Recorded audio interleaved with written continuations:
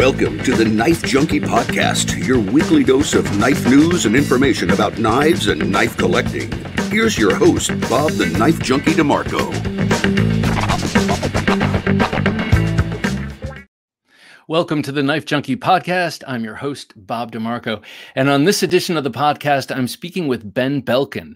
Ben first came on my radar as a contributor to Thursday Night Knives and quickly became our resident traditional knife expert, sharing with us his incredible collection of custom and rare production slip joints.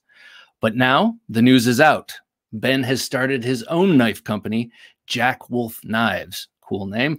Following his dream as a knife junkie and his instincts as an entrepreneur. And I'm really excited to take a walk down Slip Joint Street with Ben tonight. But first, be sure to like, comment, subscribe, hit that notification bell, and share this video if you're watching on YouTube. Also, while you're there, check out our other shows. We have knife review videos, Thursday Night Knives, our live stream, and our Knife Junkie Town Halls, where you can meet and talk with knife makers and personalities you know and love.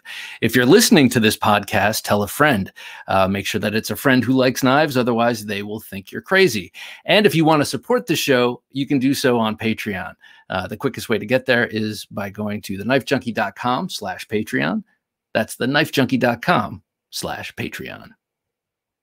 The Get Upside app is your way to get cash back on your gas purchases. Get Upside is an app you put on your smartphone, and whenever you need to get gas, search your area for savings, claim your discount, fill up your tank, and then take a picture of the receipt with your phone. And that's it. You've just got cash back. Visit TheKnifeJunkie.com/save on gas to get the app and start saving. Again, that's TheKnifeJunkie.com/save on gas.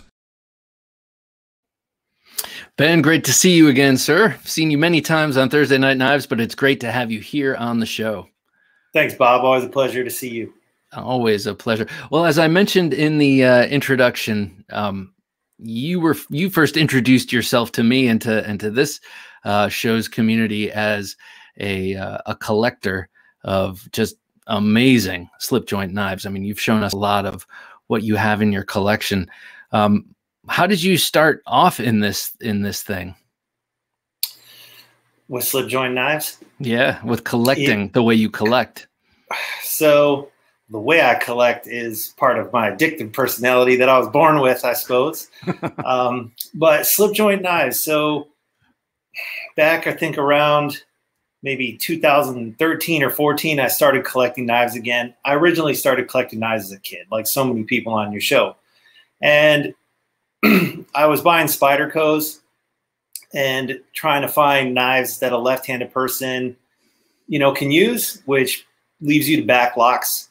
And after trying all the Spyderco back locks, I was looking for something different, stumbled across some videos on YouTube, Great Eastern Cutlery. I said, I got to find one of those and I called up Knife Ship Free because I saw they sold them. And I said, where are people getting these? Like, how do you hustle to get the good ones? And the dude on the phone, I don't even know who I talked to, but I said, give me the slip joint guy, when I called. And he told me about a Facebook group called Slip Joint Paradigm that was where like the hardcore slip joint dudes were back in, now it's probably 2014, 2015. And once I saw like under the rug at that world, I was hooked. So why was Great Eastern Cutlery the one that first raised your interest? So yeah, I guess I got my hands on a case knife, actually. That's what really sort of piqued my interest in a traditional knife. My mother-in-law gave me a case peanut that was hers from when she was a kid. Her father gave it to her. And it was sharpened to death. The joints were like rusted. You could barely open it. But I looked at it and I was like, this is so different from anything I've ever seen. And so I started looking up these types of knives and I saw Great Eastern Cutlery and I could tell right away from the pictures that that was something special. I actually bought one case knife on Amazon first because you couldn't get the Great Easterns as easy. It was like a Seahorse Whittler. And like I opened up the box, the shield fell out, it's just disappointing. And so I said, I got to get my hands on one of these Great Eastern cutleries. And that's when I saw what good traditional cutlery is made of. So to you, does it matter, or does it matter to you that Great Eastern Cutlery makes these traditional style knives, these slip joint knives, in the traditional way with the traditional machines, with that using an old process? Is that part of it, part of the connection? It's certainly part of the charm. I don't think it has to be that way, but it's part of the story. It's part of the heritage, and their product, it comes out in their product. Like when you handle their product versus even a modern traditional knife, it's not going to be the same. And that's because they're using 100-plus-year-old machines, and they're using labor methods that are as old as those machines, right? So I think that's part of the charm. I don't think every slip joint has to be that way, but I think for a Great Eastern Cutlery type knife, that's what helps make it special. Do you think that anyone right now is doing what GEC is doing, but in using the modern techniques and modern materials and such? The custom makers do it some, but obviously that was the hole I saw in the market, was that there really isn't a production knife available with all the features that it should have, the patterns, the blade shapes that harken to the aspects of traditional knives that everybody likes in modern materials. It hasn't been done specifically the way I want to do it. Now, I would say the closest thing is what Mike does at Lion Steel. I mean, he's very consistent with that. But there's some things he does that are going to be different from the way I do it.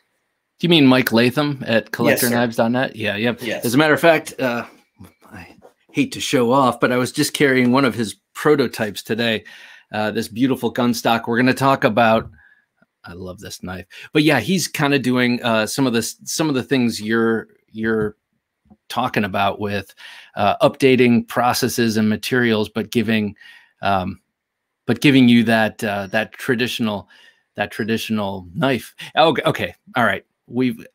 Tell me about Jack Wolf Knives. Tell me about the inspiration, the name. Tell me all about it. Sure. So my grandfather was Jack Wolf Belkin. That's where I got the name. And the first knife I ever had was his. And I would go over to his house, as long as I can remember backwards. And he always carried Swiss Army knives. Now, Swiss Army knife is a slip joint knife. A lot of guys' grandfathers carried the traditional case knives or Schrade. But my grandfather, he was a builder. He loved all the little tools in the Swiss Army knife. So, I used to swoop those from him when I was little and drop it in my pocket, take it home, and my parents would, steal it back and give it back to him. And I was just enamored with his pocket knives. And that seed was planted, and it never, ever died. That plant never died, so to speak. As soon as I would start to get Swiss Army knives and knives for my birthday from my parents or from my grandparents or my aunts and uncles. And soon you got a drawer full of them. And then when I got old enough to buy bigger blades, I had a little showcase on my bedroom wall with my Rambo 3 knife in it, and this Gil Hibben Mortal Kombat thing that, like a fantasy knife. And it just grew. I had ninja stars from the flea market in there. And so the love for knives, that primal love that we all understand who watch this channel, right? Yeah. That fire was lit by my grandfather. So the name of the company is to honor him. He was a big part of my life when I was a kid, and I always looked up to him. So it was really cool to name it after him. And, just the concept of the company is to do a extremely high quality traditional knife in modern materials. That's what I want to do. And my little slogan on my website is modern interpretation of timeless design. So yeah, one thing I see a lot of the modern slip joints do is they come out with these unique patterns that look very modern or very space age. And to me, while for some people they may like that, to me it misses the mark a little bit. Why reinvent the gun stock? Why reinvent the Eureka? Why reinvent the Trapper? Why reinvent the Barlow? why reinvent the sow belly? These are patterns that have worked for centuries. And no matter who makes them, as long as they do it right, people buy them and we love them. So yeah, that's my approach. And, you know, just take what resources I have. And I saw the path to do this. And I said, let's try it out. Let's see what we can do. That's interesting that you talk about modernizing the slip joint designs and how it falls flat with you, or you know, hits the wrong tone for you. But sometimes you'll see one and it's arresting. You know, it's a slip joint. You know, it's in that format. You know, the non-locking format, but you see a design that's totally modern and it's arresting. I could see how, to a connoisseur such as yourself, that could rub you the wrong way. Sometimes it rubs me the wrong way. Other times I'm fascinated. Like every once in a while, you'll see a tanto blade shape in a traditional, and whenever I see that, it's thrilling. It's like spotting a rare bird to me. But at the same time, it's you could see it as sort of mixing your metaphors or something. Right. And I think there's exception to that rule. Like Jared Ozer's work, out of this world, right? Like his creativity, his artistic expression, like he has full creative license to make up any new slip joint that he can dream up, in my opinion. But I feel like maybe not everybody can pull that off. And, you know, there are other guys too. So I don't want to knock anyone's work, believe me. I just think for me, the opportunity I saw was to rely on the classics, because the classics are here for us to enjoy, for our sons to enjoy, and for their sons to enjoy. And, you know, they were perfected centuries ago. And to put a twist on it with the materials as opposed to with a reimagination of the shapes and patterns is what suited my taste and what I saw as an opportunity to make a business out of. Dare I say sons and daughters? I got my daughter one of these, a smaller version of one of these, you know, the lady boot foot. I'm not exactly sure what they're called, but I got her a small one. She's 10 years old. She loves it. Everything she opens now, she's opening it with that. So I'd say the appeal is great. So talking about all of these traditional patterns, I think it's kind of cool. To me, when I think of the fact that there are these established traditional patterns in slip joint knives that have come down to us, it reminds me of the Great American Songbook. You know, all the songs that Billie Holiday sang are the same songs that Ella Fitzgerald sang and that Frank Sinatra sang. You know what I mean? Like through the whole period of jazz, and that sort of earlier 20th century American music, there were standards, you know, and you played the standards, and how you put your twist on the standard is how you stuck out. And to me, what you are doing with Jack Wolf knives is kind of a similar thing. You're like a Frank Sinatra. Yeah, that's a good comparison. I like that a lot. I agree. I agree with your analogy. That's exactly what we're talking about. So I've noticed recently, I've been following you a long time on Instagram. Before I knew you, before you introduced yourself on the show on Thursday Night Knives, and I realized recently that you've been showing a preponderance of Great Eastern Cutlery number 15s, and not just your run-of-the-mill 15. And it's hard to call any GEC run-of-the-mill, but you've got a spectacular collection of like very rare and hard to find 15s. That's, if you don't know what we're talking about, that's a boy's knife style. It's got this same kind of handle shape and different blade configurations. So I'm taking it that you really love that design in particular. What are the patterns that ring truest to you? What patterns do you just love the most? Yeah, so the 15, right? That's for the audience. That's a 3.5-inch closed sleeve board, which is narrow at the top than it is at the bottom, like something you'd iron a sleeve on. And albeit maybe a little small for a lot of people at 3.5 inches closed, it's just right as far as an everyday knife. And for collectability, to me, it was the most charming, most awesome knives that GEC was making. And to boot, that's what they make the TC Barlow out of. And in my opinion, that TC Barlow is like the quintessential American traditional knife. You know, always run in relatively small numbers with these exotic handle materials and that beautiful big bolster with the stamp TC on it. Like when I saw that, I was like, that's it. Like that is it. That's the pinnacle of a traditional knife. It's not the most complicated. It's maybe not multi-bladed, so maybe it's not the most useful, but like that is it. That gets it. So sorry, I'm kind of roundabout. So that 15 enamored me, and they've made it in so many different configurations, like electrician's knives, punch knives, multiple blade shapes, single blades, two blades. It just made it really a joy to collect. Now, it's not the only pattern I like.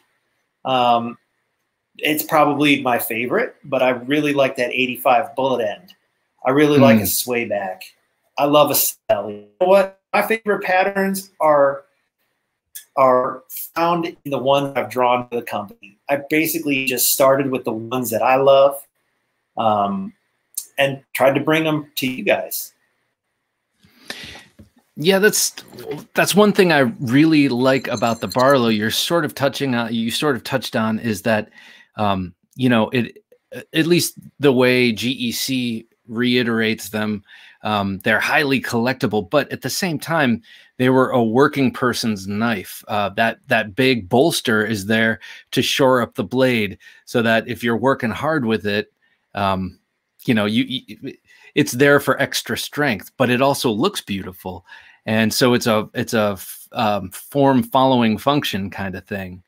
And I think that's kind of at the heart of what you're doing here. So when how many designs does Jack Wolf have so far? So over the weekend, I designed my 12th one. Oh, okay. Do you mind, could you tell us what kind of a pattern that was? I figured you'd ask. So you want a little sneak peek before the rest of the internet gets to see it. Oh, yeah. So it's a Barlow. It's my first Barlow. And I'm calling it the Midnight Jack Barlow. And it's got a coffin influence. And it's the first time I've done a sheep's foot or a long pole. That blade is gorgeous.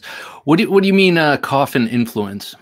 So the where are we at? The bolster, or the bottom of the knife, the top of the knife, like this, those three edges would be like on a coffin handled knife. Bowie, like a Bowie with a, yeah, I see what you're saying. Right.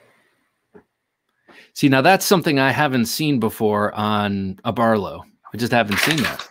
Right. So actually I got some inspiration for that at the ICCE show when I was walking through that show, looking at all the knives, which is just a really cool way to get inspiration, by the way, is go to these knife shows. There's so much cool stuff.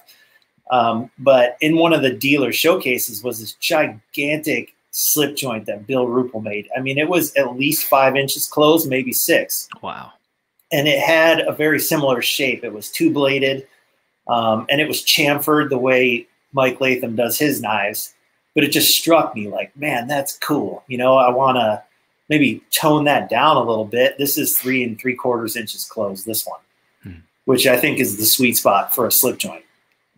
So, yeah, so, you know, I'll be the first to admit I'm not Mr. Original with this stuff. You know, I'm relying on the giants who came before me to stand on their shoulders and say, thank you for this amazing body of work you guys have produced through the centuries. Just let me kind of put my spin on it here and re-deliver it for people who are looking for something like this. So that was the approach with this one. So what gave you the temerity in the first place? What gave you the inspiration or the feeling that, man, I think I could do this? The whole project? Yeah, the whole project. Yeah, so that's a good question. I think, you know, I turned 40, right? I had my 40th birthday. And so I started to reflect like some may do at that milestone. And really wanted to have a project in my life that is like my legacy, you know, something that I could put all my heart and soul into and spend the next 40 years doing. So that was where that whole idea was born. And so then I started looking at my resources and, you know, thinking about what I like, what are my resources, and how can I put that together to create an opportunity. And when I started to analyze that, one thing really stood out, and that was, you know, maybe we can make some knives. Those resources would be, at the time, I wasn't considering drawing in CAD because it'd been so long since I'd done it. I figured I'd have to farm that out. But, you know, knowledge on how to run a business, knowledge of the product from having so many through my hands, some strategic relationships, specifically my friend and maker, Enrique Pena, and really just ultimately the desire to do this. Now, the connection I needed and the help Enrique gave me was the introduction to the factory. So when he checked that box for me, it really helped me see the path forward. And when it came to getting some technical advice on how to design the joints or what to look for, he's been there to help me with that too.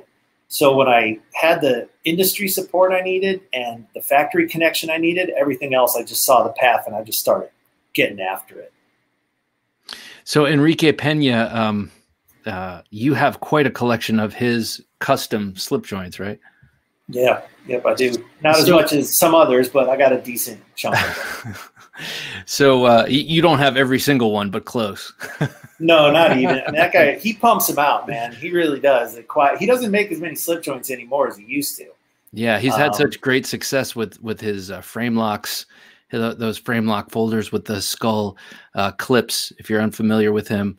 I mean, he makes some beautiful knives, but they definitely straddle a number of different types. Is that something you're going to be, is that something you're interested in? Or are you kind of dead centered right now on the slip joints? I have a lot of ideas for growth in the company.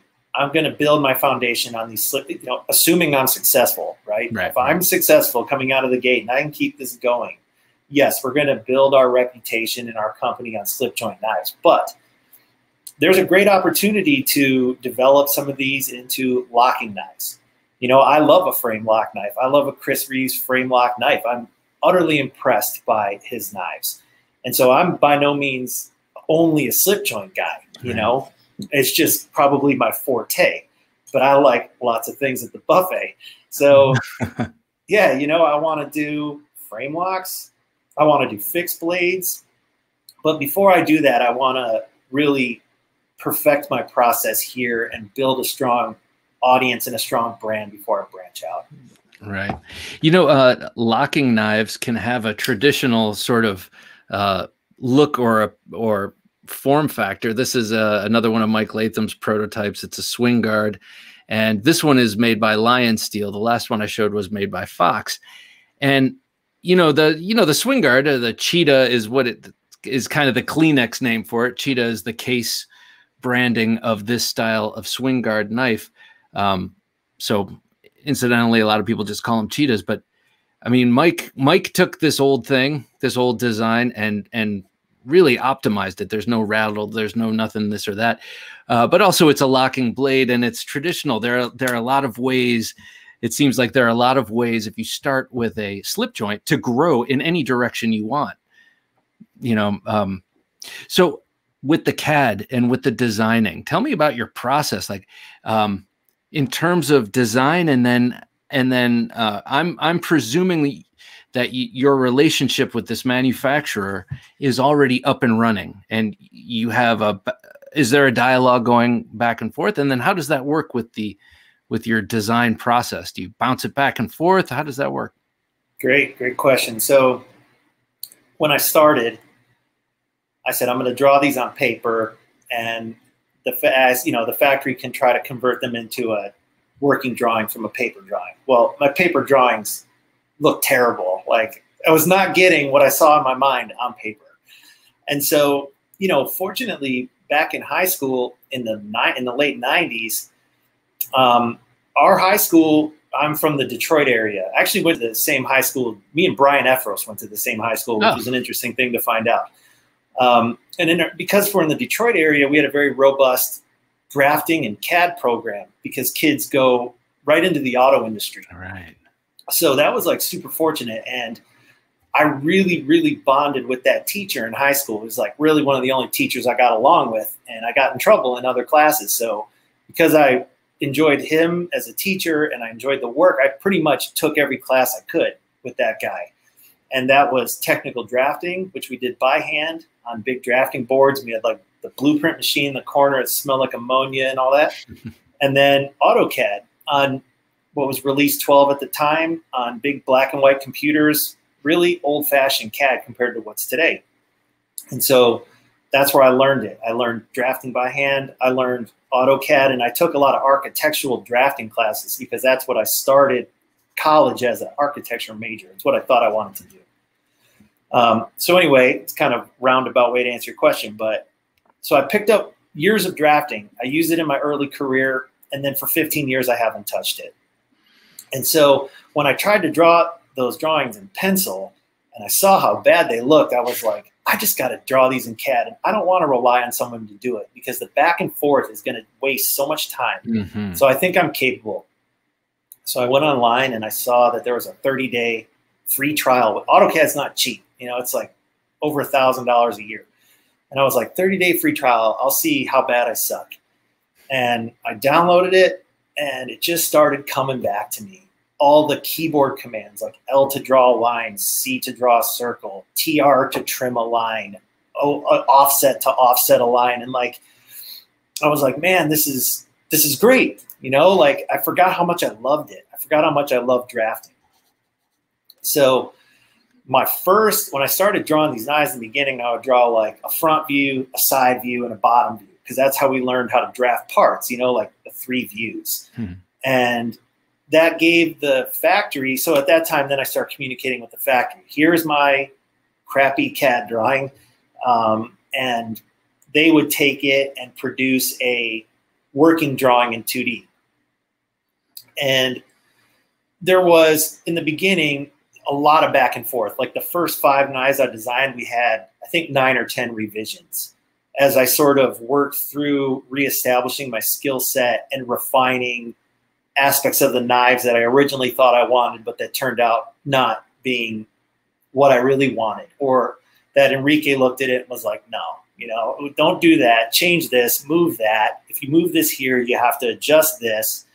And so it took a couple months, 9 revisions to sort of just get the hang of producing a drawing that the factory could then reproduce the way I wanted it to look, if that makes sense. Yeah, it does. First of all, a couple of things in what you just mentioned. We have some parallels here. About I got about 10 years on you, right? But in the late 80s, when I was in high school, I took architectural drafting. I loved it. And you know, AutoCAD, if you were on 12, this must have been -1, you know, I don't know, a very old AutoCAD. I did not like that so much. I liked the pen and paper, or the pencil and paper kind of drafting, but that's kind of interesting. Also, I was born in the Detroit area as well. So it's kind of, we moved to Cleveland shortly after that, but kind of some interesting parallels there. But you're talking about, bringing these designs, sending them over. You said you sent some early crappy designs. Like, what is the learning curve for drawing something that you, or designing something, whether it's on pen and paper or on AutoCAD, that you like, that you think looks good, that's expressing what you want to express with a knife design, but then you get into the very real world of mechanics, and is this going to work? Is it all going to fit together? What was that learning curve like for you? It was rough for a while because I would draw it without the mechanics, right? I would just draw the handle and the blade sticking out. And so to me, that's how it needs to look. But then they would draw it as parts. And once they fitted the parts together, it changed the way it looked. And then I would say, okay, well, I need to fix it because you screwed it up, you know? So I would start moving parts around, and then like you'd rotate a blade and you'd see you can't do that. You know, like now that it's closed, the handle's hanging out the bottom, or the tip of the blade's hanging out the bottom, or it's not, the tang is like halfway through the back spring. And so you start to get your hands on this relationship between all the parts. And the best way I could describe it, it's like a complex puzzle where you're trying to fit all these little pieces together and get them just right. And that's the pivot, the tang, the bolster, the blade, the width of the blade, the length of the handle, the width of the handle. And it's like, and you got 3 positions to contend with: open, half stop, and closed. So like, I'll sit down on a Sunday, which is the day I draft, because there's less interruption, right? Like I'm not getting emails and phone calls. So I can sit down for like 10 hours and like tunnel into the zone and start like moving lines and moving things and drawing stuff and sort of, I don't know, reverse engineering the process in my own mind, if that's the right phrase. Like start with one the factory completed and move it and move parts. And it's taken me a good, 10, 11 knives to get to the point where I'm like, okay, like I see now in my head before I sit down to draw this, like how I'm going to construct this puzzle. And it's like you go to war with the thing. You're like, get it. It's like, man, that doesn't look right. So now I got to change this curve. But you change the curve, and now something else doesn't look right. And it's like, it's hard to put into words the experience, but it's extremely gratifying to sit there and wrestle with that drawing until it's working in all 3 positions and it is aesthetically pleasing. So you are wrestling with form and function at the same time. It's like you make one move on one place and you're compromising the other, and then seems like you have to kind of go back and forth. Ultimately what you want it to look like and how you want it to function, but the puzzle or the mystery is how it's going to work, when you're putting it together, it seems. Exactly. And, designing is one thing, making is another. Like I intend to learn to make knives. I need to have the hands-on experience in a knife maker shop. Need to grind blades, need to shape tangs, all that needs to happen at some point. But right now I'm designing. And I think a lot of makers, they just start from an established pattern, but because they're learning to make. But I'm trying to draw a knife from scratch. So I'm like figuring out how to design. And yeah, you wrestle with this thing until it works and it looks good. So definitely aesthetics, definitely function. And it's gotten to the point, my last few I did for sure, like I draw it once, I send it to the factory, they convert it into their drawing, full 3D, and everything is the same. Like they haven't had to widen things or shrink things or move things. Like bam, it works. So you've developed an instinct after designing 10, 11, 12 knives. So you can approach it with less struggle and kind of express yourself a little more freely at this point. Yeah, I think it's still a struggle, but I don't struggle myself into a corner as often to where I have to basically crumple it up and start again. Like that sow belly was so hard, man. That sow belly I designed, I had probably 30 hours in that drawing. I had to crumple it up and start over 3 or 4 times. It has so many curves, the relationship with the blade and the pivot and the curved bolsters and everything. Yeah, it's going to be called the Javelina Jack. And fortunately, one of my friends online told me I spelled javelina wrong, so I was thankful for that. Yeah, I'm glad I caught that before I went to print on labels. But sorry, I digress. It's like no one, small business. You don't have people proofreading for you. You just go for it. Look at this. But yeah, I'm sorry. Go ahead. But yeah, it's been. Of course, you pull up this one. I got the nail nick on the reverse side on that one picture. So the one that I got to fix that one. Another small business mistake. But yeah, so I got a dog leg. I have like a Warncliffe trapper. I have a sway back, a gun stock, a bullet end, a coffin. Just all the patterns that I think are awesome. Yeah. So you have, I mean, we're looking right now. If you can't, if you're not watching this right now, definitely go to jackwolfknives.com and Ben's 11 designs are up, and you can see them in the closed position, the open position, and with various simulated materials. But when in looking at this, I mentioned this to you. I mentioned this to you in an email. The one to me that I thought was maybe your own handle design was the Venom Jack. It's a Warncliffe, right? Yeah, Warncliffe blade, you know, along the lines of a trapper, but a little more streamlined. Well, that flared pommel is something that is, you know, it's pretty subtle design aspect there. But to me, I saw that, I was like, wow, that looks totally unique. And maybe it's due to the fact that it's paired with that Warncliffe blade. But I saw that and I thought, well, this is interesting because you're working with very established patterns, but you're still putting your English on it, you know? Right. So my commitment is I don't trace, you know what I mean? Like I'll look at something and then I'll draw it myself, but I don't trace someone else's stuff. Right. So it's always going to be like, if you draw a picture of the sun and I draw a picture of the sun, like they're both the sun, but my picture is always going to be my picture, you know? And so that's why they'll always have at least just something different about them because it's original work.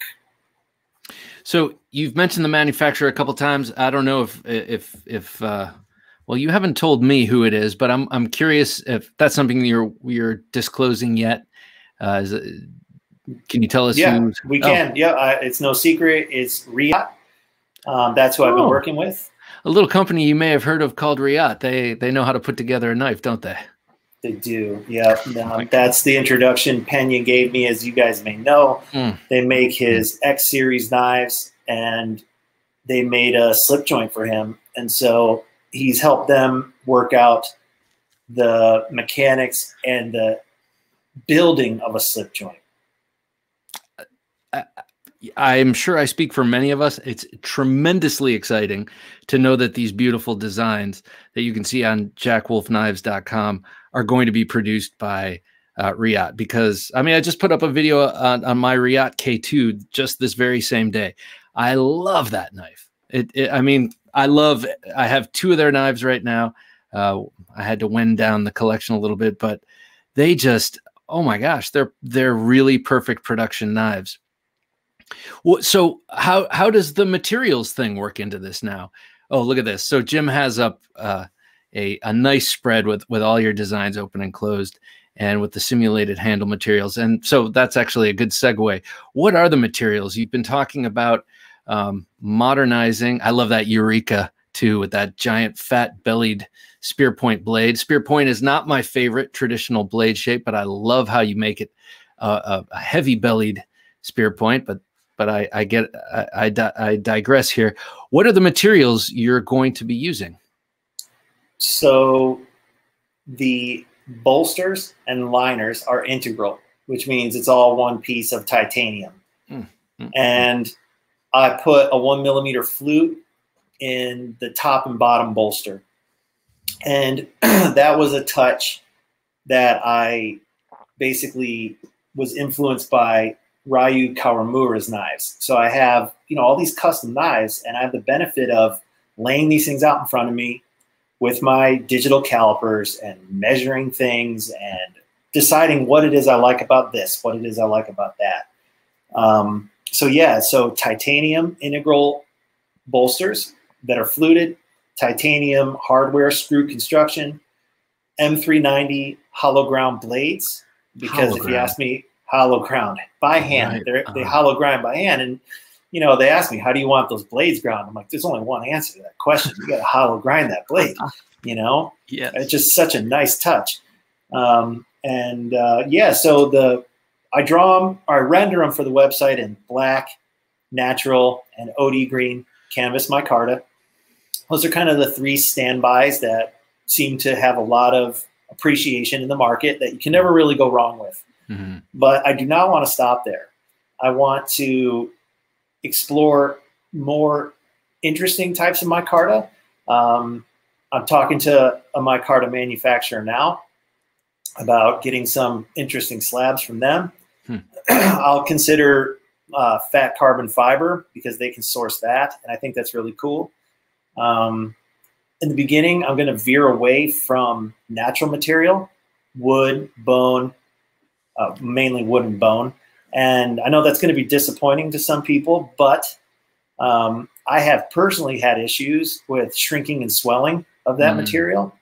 And it's just an unfortunate reality of pervious natural material. And also, I think, you know, it veers away a little bit from the modern traditional when you're using the traditional handle materials. That being said, I love bone. I love wood. So I intend, if I'm successful and can keep this going, to do some testing with their handle materials that they can source. Make sure they don't shrink. Make sure they don't swell. Because what will happen, in case you guys don't know, is, man, if that thing shrinks down, it can yank on the screws. It can lock up the knife. It can also crack. Yeah, I actually had to send a knife back. So I live in Arizona. It's bone dry. I got a custom knife from a maker in Oklahoma. Came to me. It seized up from the lack of moisture in the air. Locked the knife. Couldn't even open it. I was freaking out. I was like, what happened with this? You know, put it in a box, wrap it, you know, wrap it with some mineral oil, put it in a box, send it back, puts it on a shelf. The next day it's working fine. So like we just shocked that material. Kind of on a tangent here, but that's the reason. What was that material? Was that a wood? That was ivory. Ivory. Okay. Yeah. And so that I had that happen, that issue happen. And then with another maker in Brazil, obviously very humid down there, 2 knives, wood handles, one ebony. What was the other one? I don't remember, honestly. 2 wood knives, both shrinking problems, both cracking problems. Oh, kind of burned me a little bit. I just never thought of that. I mean, I have old knives from my grandfather with old Delrin that's kind of shriveled up and stuff like that. But it never occurred to me that regionally it matters. You know, I've always lived in the Northeast or the East, you know, or in Ohio, and a lot of the slip joint knives I have are made in Pennsylvania. So it's kind of all the same climate, and it's never ever been an issue. But I never thought of that. It's made in one place. It's made to exist and made to perfection in that place, and then sent elsewhere. And you know, you just don't know how it's going to react. Yeah, we're talking about thousandths of an inch precision, right? So you put something in a humid environment into a dry environment where my knives will be fulfilled out of Arizona. So that means they're going to be sitting in a place in Arizona. And can you imagine what problem I'm dealing with if I have a whole batch that screws up? I'm not exactly a knife maker. Can't exactly fix those by hand myself. Right. So from a practical standpoint, you know, it's a business decision in the beginning to stick with impervious materials. Man, I think go ahead. Sorry. Nothing. Please go ahead. I think, and it is consistent with the design concept of the knives to stick with micarta and other man-made materials. Well, it's just a very, very smart and informed decision that comes from obviously having a great business mind, but also having a great collection of knives from, you know, custom knives from all over the place. That you've had these experiences in the past, you kind of knew what to look for. Because my instinct as a slip joint collector, much smaller collection than yours, but I love them, is, you know, oh my gosh, you know, give me this, give me tortoise shell, give me bone, give me wood, and see what happens, you know, because those are the materials I love for traditional knives. But yeah, so you know, you can jig. You can put jigging in micarta. Why not? You can put jigging in carbon fiber. Probably. You can definitely jig micarta, right? Is that coming through? Look at that. Yeah. Yep. God, and so it's funny you say that, because that's a conversation I'm going to have with the factory is, can you guys do this? And if so, you know, jig a piece and send it to me so I could see it. Can't imagine they'd say no. They pretty much can do anything, it seems like. They can jig titanium. I've seen it, so I don't know why they couldn't jig micarta. Yeah, Pena has a couple of jig titaniums. I think, out there. His Lanny's clip. Speaking of Lanny's clip, were there any special?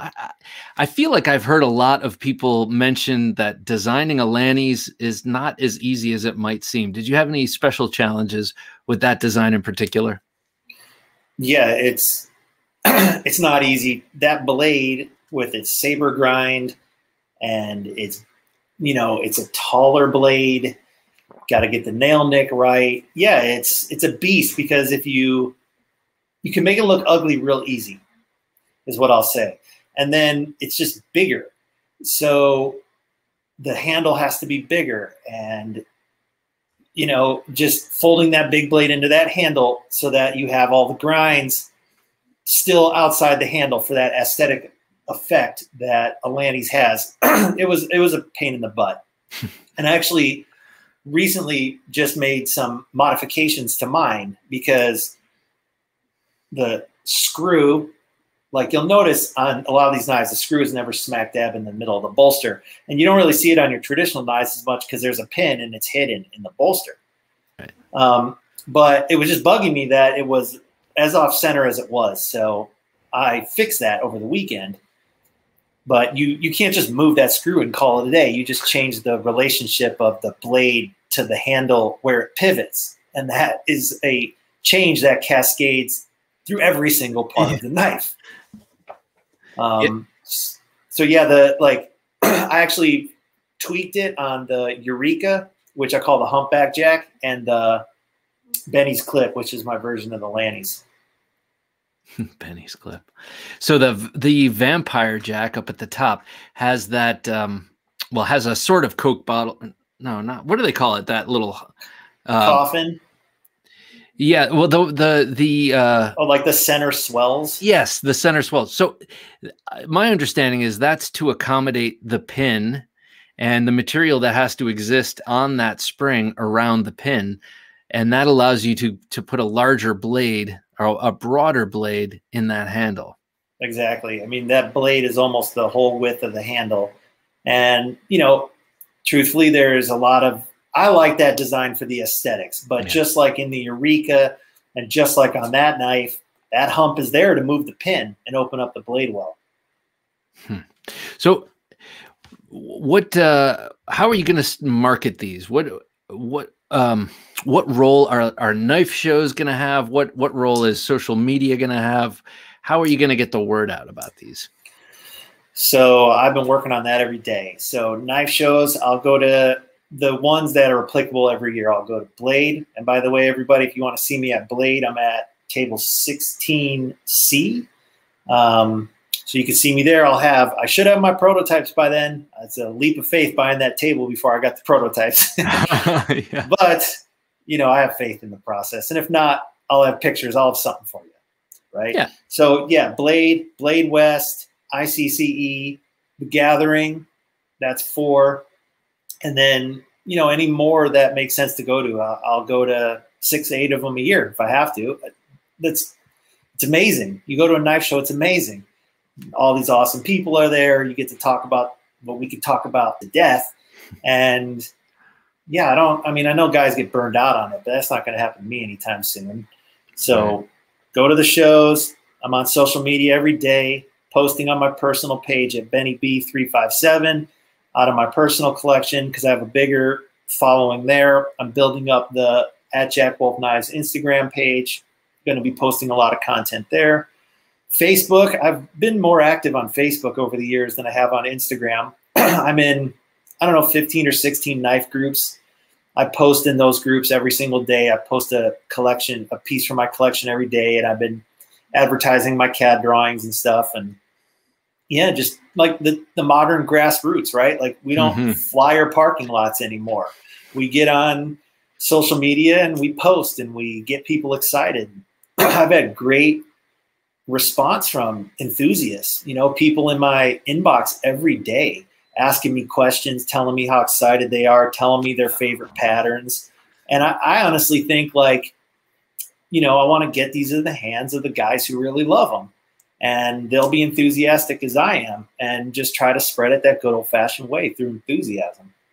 Yeah, and even if you ended up sitting at table 6H or whatever you said at Blade Show, and you didn't have and you had not one prototype for people to put in their hands, it's your, well, first of all, you'll have the designs that they can see, but it's your enthusiasm, your obvious love of this stuff, and as you know, as a custom knife collector, there's a big personal connection. Like that personal connection with the custom knife maker means a lot, and there's no reason why that personal connection, that valued connection, couldn't be made with someone who's making small batch production knives. You know what I'm saying?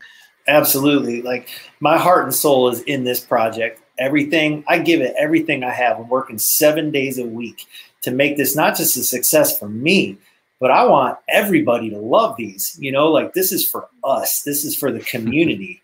And that's what I truly feel. I'm just so grateful for the opportunity to even try, you know. So even if I'm successful, it will just be icing on the cake.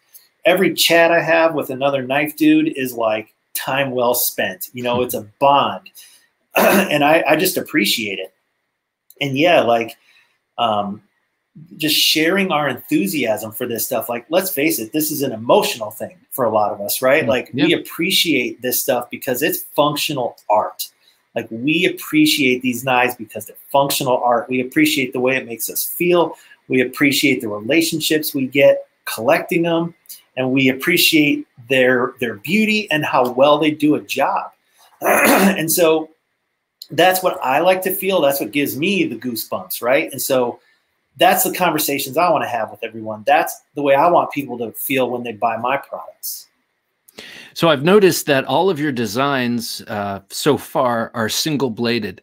Do you have any, I know when you introduce a second blade, or heaven forbid, a third or fourth blade, I mean, we've talked about this on Thursday Night Knives, there's so much more that goes into nestling those blades so that they don't rub, but so they're at the perfect angle so that everything fits.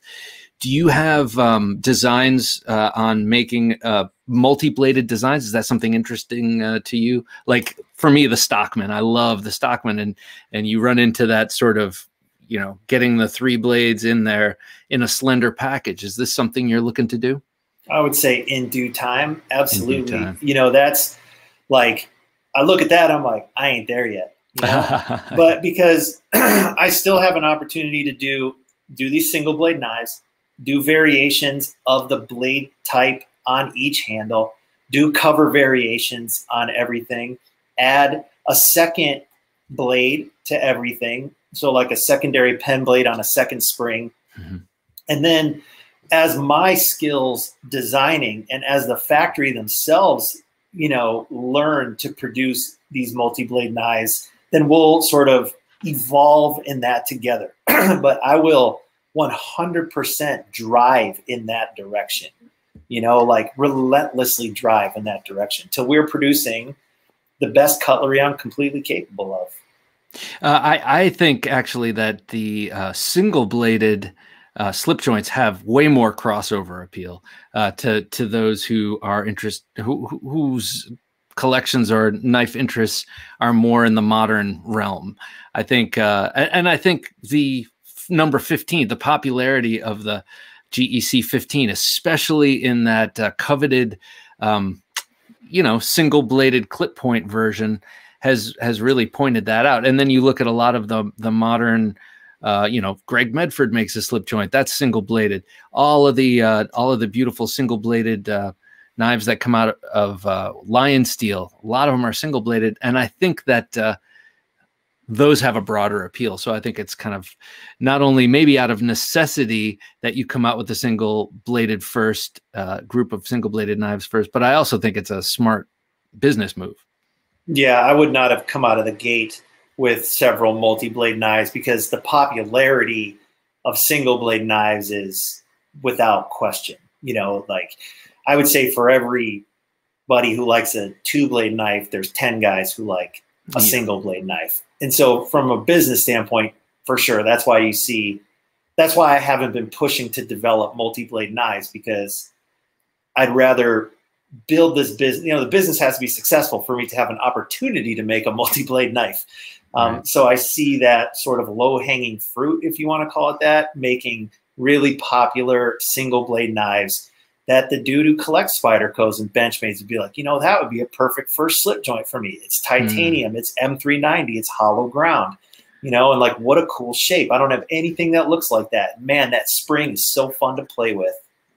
Hollow ground. I'm so excited you're making these hollow ground. I'm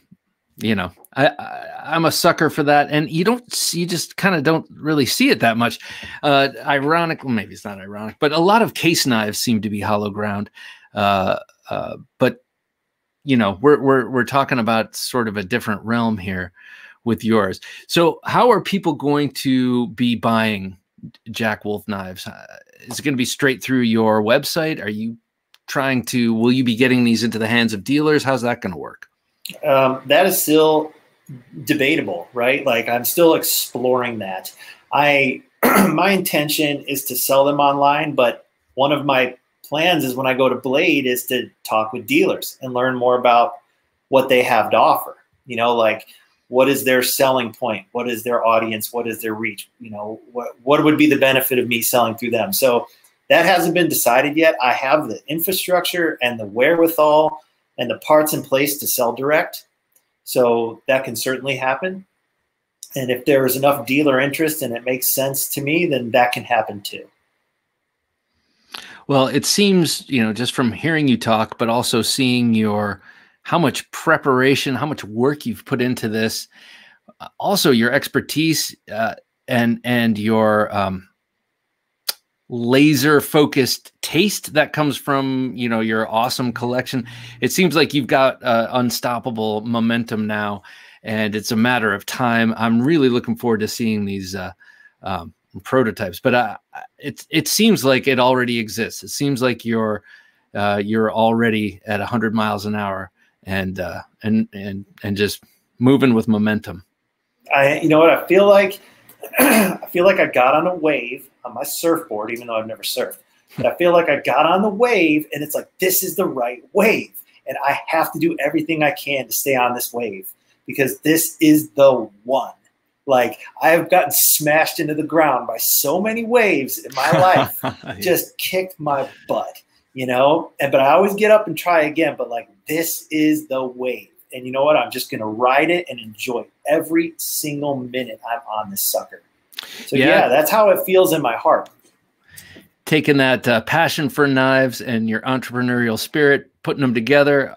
I mean, that's so great because oftentimes people have one or the other. I happen to, be more on the artistic side of things. And, I admire that entrepreneurial spirit. It's something I would like to cultivate in my life over the next 50 years, assuming I live to 100. And so I admire that. And I think that those two, that passion and the ability to design mixed with that entrepreneurial spirit, makes for kind of an inevitable success. Hopefully I'm right about that. I hope so, Bob. It's the pieces I had and it felt right. And I don't regret a minute of any of this. It has been such a pleasure, such a joy. I'm meeting great people. I'm having fun, and it feels like the right thing to do. All right. So Ben, I usually do this with knife reviewers and YouTubers, and you're kind of half and half. You're an enthusiast who's turned knife brand owner. So I want to put you through a speed round here to wrap up the show. This is a way for listeners to really test the cut of your jib in a quick session here. I usually have it set up for more of a modern knife paradigm, but here it's in the slip joint paradigm, and I don't mean that. I don't mean that in the group way. So I'm going to ask you a one or the other question. I don't want you to think about it. I just want you to blurt. Ooh, I just thought of another one. I just want you to blurt your answer. Okay. Blurt away. So that I know what your real instincts are. Okay. All right. The first one is obvious. Fixed or folder? Folder. Okay. Traditional or modern? Traditional. Half stop or no half stop? Half stop. Okay. Oh, let me stop right there. Why? I meant to ask you this earlier. Why is a half stop necessary to you? So it's nothing to do with safety, you know. It's just the sheer satisfaction of operating that knife from open to half stop to close. Like, you take that away from me, it's like, no, why did you do that? There's no walk and talk, right, without a half stop. No, you know, I don't want to bash knives that don't have them, right? Because they're still great knives. And from what I understand, they're actually potentially more difficult to make because you have to have that tang perfectly rounded and smooth to have it smooth all the way through. But like, best part of a traditional knife is that walk and talk, that from close to half, from half to open, feeling the weight, feeling how smooth it is, watching it road runner when it gets halfway there. Like, don't take that away. All right, fair enough. So flush at the half stop, or doesn't matter? Doesn't matter. Okay. Clip point or spear point? Clip point. High carbon or stainless? High carbon. Light pull or heavy pull? Heavy. Modern materials or traditional materials? Modern. Lanyard hole or no lanyard hole? No lanyard hole. Okay. GEC or Tuna Valley? GEC. Case knives or Queen cutlery? Queen. Bill Howard era. Okay. Birdvis or J. Oser? Oser, sorry. Sorry. I'll go with Oser. That's a tough one, man. I know. Sorry, Nick. Jigged bone or smooth bone? Oh, jigged. Micarta or carbon fiber? Micarta. Okay. Form or function? I don't ever know. How do you define either one? You know, help me with that one. Define them for me and I'll answer you. Okay. Is your main mission to make something that looks good? And this is a binary question. Is it better that it looks good, or is it better that it works well? Works well, like in your hand and everything? No. I just mean, does like it operates correctly? Does the job of a knife well, or looks like a good looking knife? Does the job of a knife well, but dang it can't be ugly. All right, fair enough. And then last but not least, your desert island knife, the one knife that you would keep for the rest of your life. Like, out of the whole slew of knives, or just traditional knife? Yeah, I'm not talking about you have to survive on a desert island. Okay. And it doesn't necessarily have to be in your collection. Just if you had to only have one knife for the rest of your life from this moment forward, what would it be? I'll take a TC Barlow. TC Barlow. Well, what blade? That's extra credit. Clip point blade, long pull, jig bone.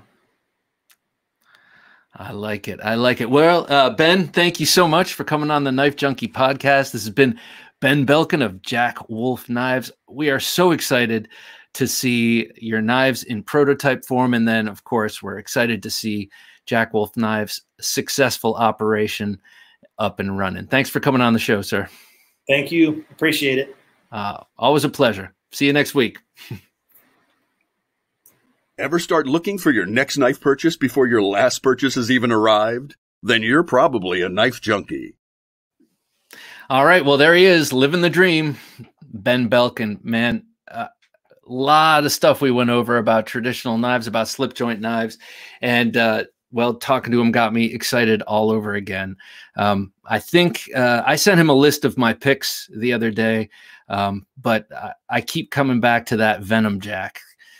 Beautiful, beautiful thing. Look for Ben Belkin and Jack Wolf Knives at Blade Show coming up. That's June 4th through the 6th. Also, I will be there, and I can't wait to meet Ben in person, shake his hand, and all the rest of you who will be there. So for Jim, working his magic behind the switcher, I'm Bob DeMarco saying join us here next week for another great interview, and I will see you next week. Thanks for listening to the Knife Junkie Podcast. If you enjoyed the show, please rate and review at reviewthepodcast.com. For show notes for today's episode, additional resources, and to listen to past episodes, visit our website, TheKnifeJunkie.com. You can also watch our latest videos on YouTube at TheKnifeJunkie.com/YouTube. Check out some great knife photos on TheKnifeJunkie.com/Instagram, and join our Facebook group at TheKnifeJunkie.com/Facebook. And if you have a question or comment, email them to bob@TheKnifeJunkie.com or call our 24/7 listener line at 724-466-4487, and you may hear your comment or question answered on an upcoming episode of the Knife Junkie Podcast.